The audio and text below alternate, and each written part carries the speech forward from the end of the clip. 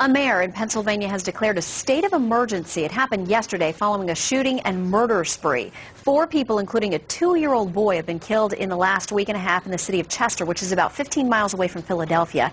Mayor Wendell Butler says enough is enough. We're going to put every effort and every uniform source we got on the streets of Chester to implement, this declaration. It's very disappointing, but we're not going to give up. The emergency declaration puts 5 sections of the city under heavy police control and implements a 9 p.m. to 6 a.m. curfew, which is set to last for at least 5 days. A city in crisis is turning to drastic measures. Chester is now declaring a state of emergency. Hello, I'm Dave Huddleston. Natasha is off tonight. Chester's mayor says a rash of violence has prompted him to take dramatic action. The story is still developing right now. Eyewitness News reporter Ben Semino joins us live with what's being done to keep the streets safe. Ben. And Dave, that state of emergency takes effect at 9 o'clock tonight. It will last at least 5 days, likely 30 more after that. With it comes an increased police presence and a curfew in 5 sections of this city. The mayor says it's all intended to stop a rising tide of violence before it spills out of control. The murder of 2-year-old Terrence Webster, shot to death Sunday, is the most horrific example of the violence in the city of Chester. But it is just one of 4 homicides in the last week and a half here. So now Chester Mayor Wendell Butler is declaring a police state across 5 of the most crime-ridden sections of this city. We're going to put every effort and every uniform source we got on the streets of Chester to implement, this declaration. The mayor declared a 5-day state of emergency Saturday that will bring in state police and federal officers to help patrol the streets. No one can be on them from 9 p.m. to 6 a.m. without a legitimate reason, and police can stop and question anyone violating that curfew.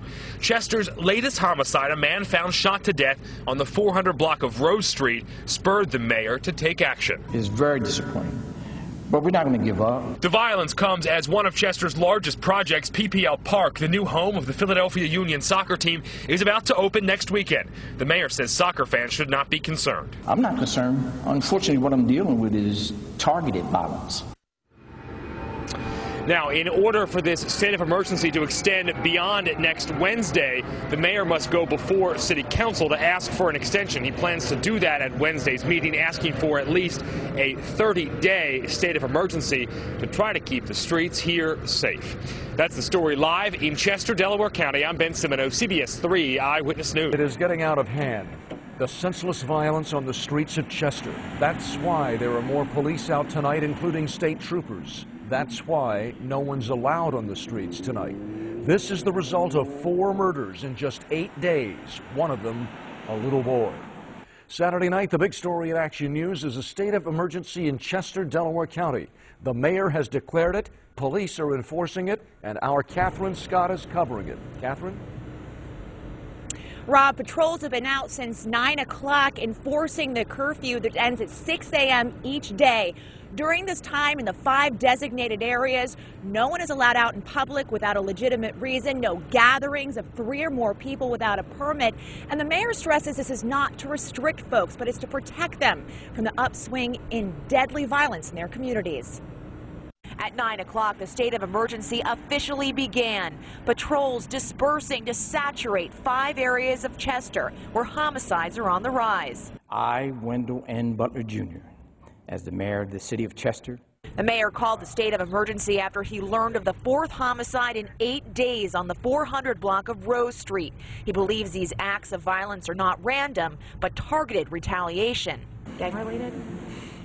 I call it territorial groups. You grew up in a certain area, so you're loyal to that particular area. And like I said, if something happens, disagreement of some sort, it can evolve out of that. Vacation and personal days for Chester police have been canceled, and they're looking to hire 8 additional officers. The state police committed more troopers, the sheriff's department more officers, and the district attorney more investigators, with the goal of restoring order in 5 sections of Chester under the state of emergency.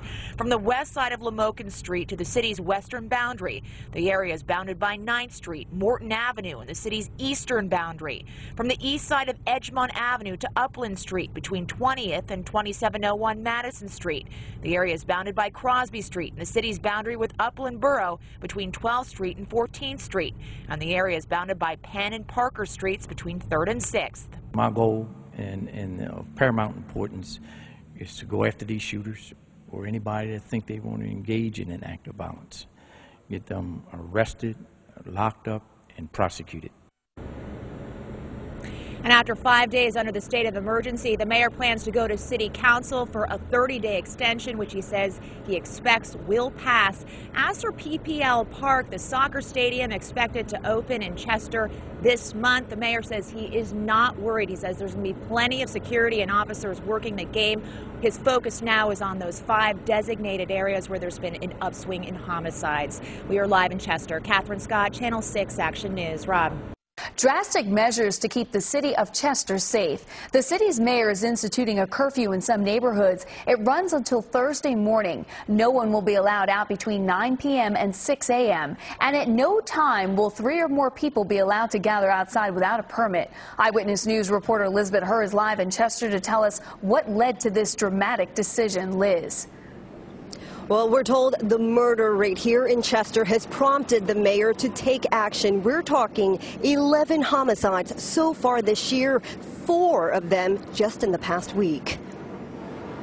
Terrence Webster was just 2 years old when he was shot to death last Sunday. A horrific example of the violence in Chester, but it is just one of 4 murders in the last 8 days. So Mayor Wendell Butler declared a 5-day state of emergency in 5 of the most crime-ridden sections of the city. We're going to put every effort and every uniform source we got on the streets of Chester to implement, this declaration. That means the mayor will get state police, Delaware County Sheriff's deputies, and federal agents to help patrol the streets. Mayor Butler knows the community is equally outraged, and to better protect the residents, he is hoping to hire more police officers. No one on the force right now can take a vacation day. All must work 12-hour shifts, and some of them will work 16 hours a day.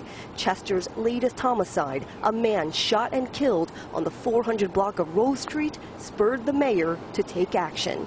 It's very disappointing, but we're not going to give up. The violence comes as one of the city's largest projects, PPL Park, new home of the Philadelphia Union soccer team, is about to open next weekend. I'm not concerned. Unfortunately, what I'm dealing with is targeted violence.